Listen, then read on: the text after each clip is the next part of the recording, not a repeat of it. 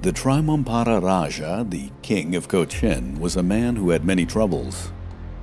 His throne was never secure, and it wasn't just the political factions that surrounded him, but members of his own family who were based in the nearby town of Retaliates that were all maneuvering to seize his crown. To make matters even worse, he was a vassal to the Samudri Raja of Calicut, whose rule extended over many of the cities of the Malabar coast, including Cochin. Thus, the ruler of Cochin needed something, anything, to stay on top. Opportunity would soon present itself. When the Portuguese had arrived in the Indian Ocean, it wasn't long before war had broken out with Calicut. The Europeans had dealt the Samudri Raja one defeat after another. They had bombarded the city several times, and they had even destroyed the Calicut fleet. As a result, many of the city-states of the Malabar coast rose up in defiance. Cochin was among them. The Trumar Raja, again the king of Cochin, had welcomed in the Portuguese with open arms. He allowed them to continue their trade in spice, thus made them extremely wealthy, and allowed them to build a fortress in his city. But now matters had taken a dramatic change for the worse. The king of Cochin now looked out at his city. It was still rebuilding. It was not that long ago that it had been burned to the ground. In February of 1503, Vasco da Gama, the Admiral of India, had left the Indian Ocean with his armada. He had left behind a flotilla of ships to guard Cochin, but those captains had abandoned their post in search of plunder on the Red Sea and were subsequently destroyed. By April of that year, the Samudri Raja, also known as the Zamorin, had sensed their weakness. He raised a massive army of 50,000 warriors in Calicut and had marched on Cochin. The Trumar Raja had at best 5,500 warriors, whom he placed under the command of his heir, Prince Narayan. The warrior prince had marched out, and at the town of Edapali he put up a stout defense at the ford of a river. Though outnumbered nearly 10-1, Narayan was able to hold off 2 direct assaults. Roger Crowley in the book Conquerors brings justice to this valiant stand. Quote, after having some initial military success, the Samudri Raja bribed the prince's men into disaffection, and Narayan was killed. The territory of Cochin was eventually overrun, but according to the laws of the Hindu military caste, the 200 surviving members of the prince's army swore themselves to ritual death. They shaved off all their hair and advanced towards Calicut, killing everyone they met until they had been hacked down to the last man.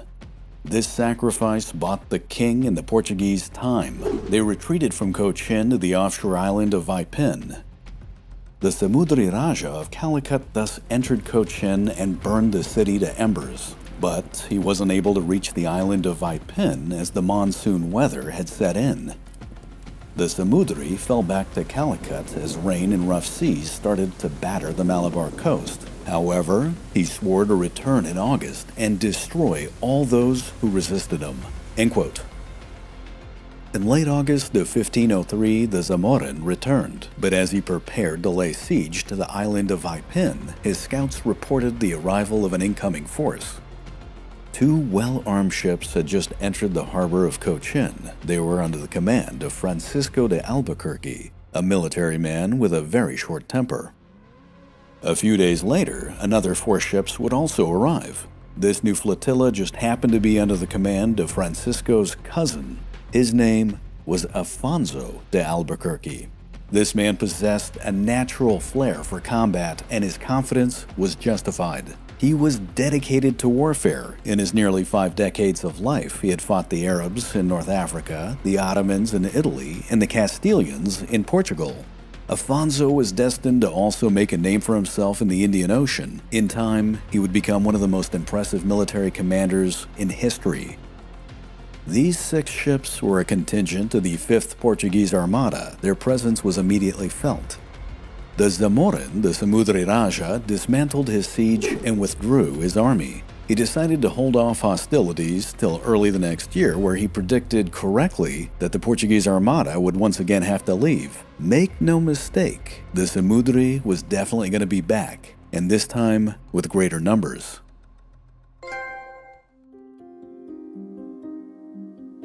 Francisco de Albuquerque immediately took the credit for, quote, routing the army of Calicut. However, all the Portuguese commanders knew that Cochin was by no means out of danger. They had to move fast. A punitive raid was launched in the Vembanad Lagoon. Villages that had helped the Zamorin were attacked and destroyed. The city of Etapali, where the rival family members of the king of Cochin lived, was brutally razed to the ground, and many of those rivals were put to death. The Portuguese, after all, were not going to take any chances with someone else coming to power in Cochin. In record time, Fort Santiago, later named Fort Manuel, was built at the mouth of the harbor. Inside of the fort, the Portuguese built their first church in India named São Bartholomew. Their message was clear: the Europeans were here to stay. Afonso de Albuquerque, meanwhile, led negotiations with the Queen Regent to the city of Colam, where spices were purchased and another Portuguese factory was to be built. However, the monsoon winds were shifting and the time to leave was quickly approaching. In late January of 1504, the 5th Portuguese Armada departed for home. Its journey would be ill-fated. Francisco de Albuquerque hit rough weather in the Mozambique Channel and was never heard from again. Of the 10 ships that had been part of the Armada, only 5 made it back to Portugal, and those that did, including the one carrying Afonso de Albuquerque, only barely made it. However, before Afonso left, he made a decision that would forever shape the Portuguese fortune in India. Afonso had placed one of his most skilled and articulate captains in charge of the defense of Cochin. That man's name was Duarte Pereira. Duarte Pereira was born in Lisbon in the year 1460. He was the embodiment of a Renaissance man. He was intelligent, well-educated, inquisitive, and perfectly at home on the battlefield. The great poet Luís de Camões would describe him as the Portuguese Achilles in the epic poem Lusíadas, where he was described as having a pen in one hand and a sword in the other. Duarte seemed to have been involved everywhere in the early Portuguese Empire. In 1475, he graduated with a formal education and would go on to become the King of Portugal's personal squire, where he would become extremely well acquainted with the intrigue of the court. Later, he would be involved in various expeditions along the coast of West Africa. When he got shipwrecked in one of his journeys, he was picked up and saved by Bartholomew Diaz on his famous return from the Cape of Good Hope. In 1494, Duarte was also involved in the critical Treaty of Tordesillas, which divided the world between the Spanish and the Portuguese. In 1488, it was even hinted that he might have been the first European to have discovered the coast of South America, 2 years prior to the celebrated time of Cabral in 1500. He was an avid learner who wrote books on exploration, studied the interaction of primates, calculated the arc meridian to its most accurate degree, and was one of the first Europeans to scientifically understand the relationship between the moon and the tides. Indeed, the mathematical models he formulated were able to predict the rhythm of the tides better than anyone had ever done before. This last bit of knowledge, by the way, would one day, strangely enough, save his life.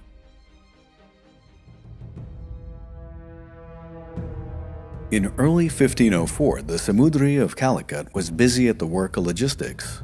He had called in reinforcements from across his domain to gather an army of 60,000 men. By some estimates, it was as high as 87,000.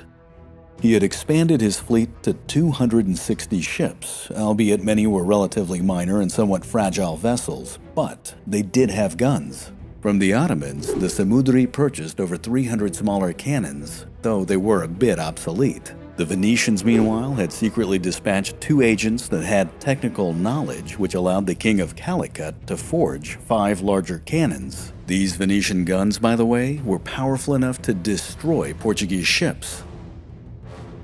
The Portuguese, on the other hand, had 150 men, along with 3 ships, 2 caravels and 1 carrack. The Trumar Raja rallied his army and sent out a plea for mercenaries. He was hoping for 30,000 recruits, only 8,000 showed up, but many deserted, leaving about 5,000 Nayar warriors in the end. Duarte Pereira had been well informed of what his opponent was doing. During the course of the entire battle, the Portuguese commander's intelligence service was exceptional. It revealed his enemy's movements, composition, supply chains, everything down to the 5 Venetian cannons that the Samudri had made. Pereira first made it a point to bolster morale. He wanted everyone to know that the Portuguese were here to defend the city to the last. He stockpiled food, surveyed the land for the most defensible locations, and had his men build wooden stockades. He kept the population of Cochin from abandoning the city. Instead, he got them to work creating extra cannonballs from stone. He also had the people carve 12-foot-long spears, thousands of them. Duarte then created large wooden shields for his ships. Each were covered with mats of cotton. Thus, his ships would be protected from small cannon fire. He then began to deploy his men. 39 men in the Carac were positioned at Fort Manuel. Some of the men were placed in the city of Cochin, and the rest were deployed along the lagoon at various strategic crossing points. In these narrow fords and crossing points, the wooden spears were drilled into the lake bed at various depths. Some were embedded very deep to slow a person's movement across the shallow water, whereas other spears were positioned at a level that they would skewer a man alive if he fell on them. The 5,000 Nayar warriors at Cochin were also positioned alongside the Portuguese men. Now all that was left was to await the arrival of the Samudri and his army.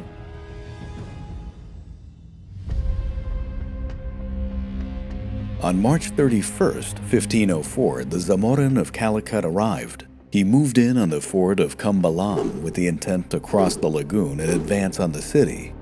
Here, Pereira decided to make his stand, but the sudden appearance of over 60,000 warriors at Calicut shattered his men's morale. Many fled, leaving only 90 Portuguese and a few hundred Nayar. Duarte immediately deployed all 3 of his ships to the ford.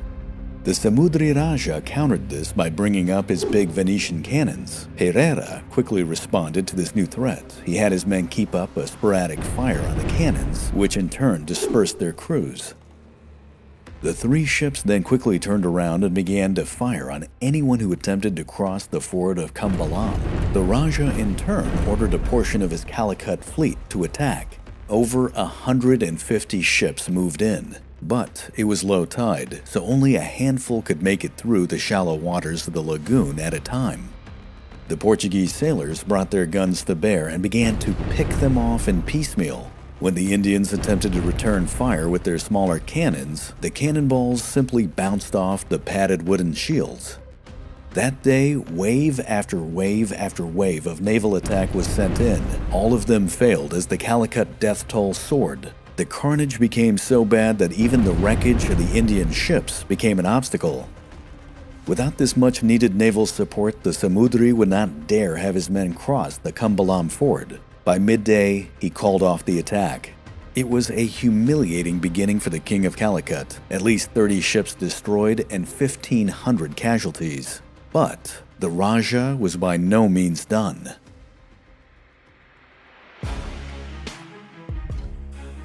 On April 7th, a week later, the Samudri Raja attacked again. His plan this time was a 2-pronged assault.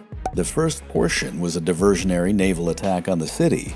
If the Portuguese raced to secure Cochin, they would leave the pass of Kumbalam open, at which time the Raja of Calicut could cross with his men and attack.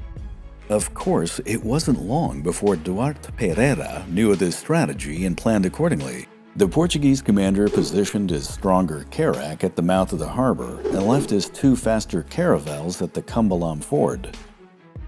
The Carac was soon fighting off the enemy. Pereira had his faster caravels race to assist the Carac. When the Samudri's men saw the incoming ships, they realized that they were going to be caught in a crossfire. They brought down their sails and quickly retreated. Duarte knew that the tide was going out. At low tide, the Ford of Kumbalam could be crossed. He had all 3 of his ships get back to it as fast as they could. The Portuguese flotilla arrived just in the nick of time and began to unleash their guns on anything that moved. The Raja's fleet was battered, and anyone attempting to cross the ford soon found themselves in a watery grave. This time, the Samudri would lose 19 ships and 300 men.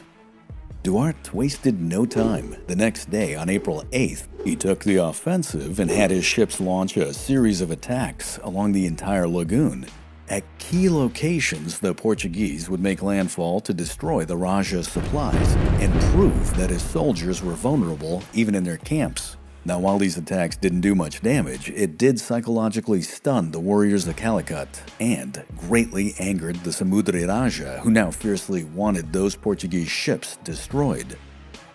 On April 9, 1504, the Zamorin redeployed his Venetian guns near the city of Cochin, where the Portuguese fleet had taken anchor. The battery of guns that were placed were heavily defended with wooden ramparts, making them impervious to bombardment. The Samudri made it a point to keep his vulnerable fleet back, hoping that his cannons could finish the job.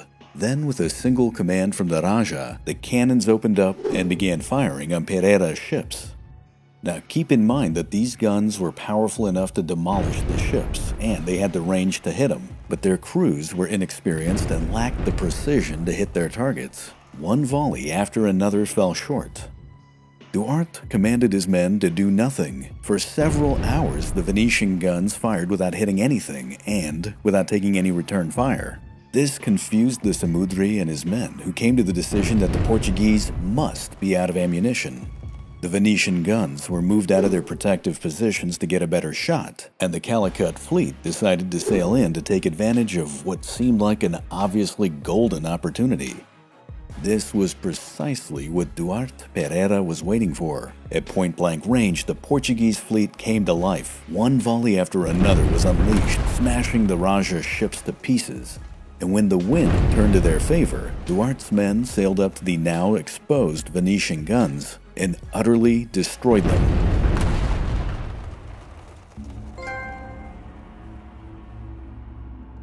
A demoralized Samudri Raja was forced to retreat his forces. Once again, his casualty list was extensive. It was in late April that Duarte's spies reported that the Zamorin had taken down his camp at the Kumbalam Ford and had started to march north. At first, it seemed that the forces of Calicut were done and were retreating back to their city, but soon it became apparent that they were only maneuvering into a new position at the island of Araul. The Samudri Raja had regained his nerve for battle and was now ready to unleash everything he had.